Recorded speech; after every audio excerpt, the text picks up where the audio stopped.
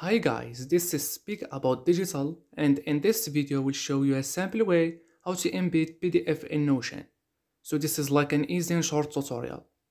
The good news is that the app already supports embedding any files you can think of, from Excel spreadsheets to PDF documents.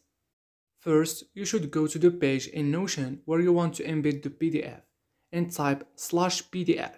This way, you will add the PDF embedding block.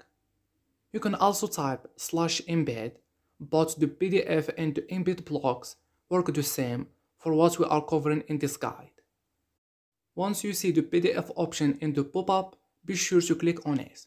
And we have two options. We can either upload a PDF file from our system, embed the link of a PDF file from over the internet.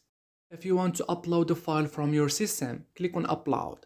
At the same time, if you want to link a PDF file from over the internet, you can do that by clicking Embed Link.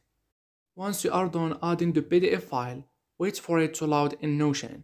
You will see the percentage of the progress in the bottom side of the block. Once your PDF files was uploaded in Notion, you can choose to resize it. On each side of the PDF block, at its edges, you will see a few bars that you can drag around in order to minimize or expand the PDF block, or you can leave it the way it was uploaded.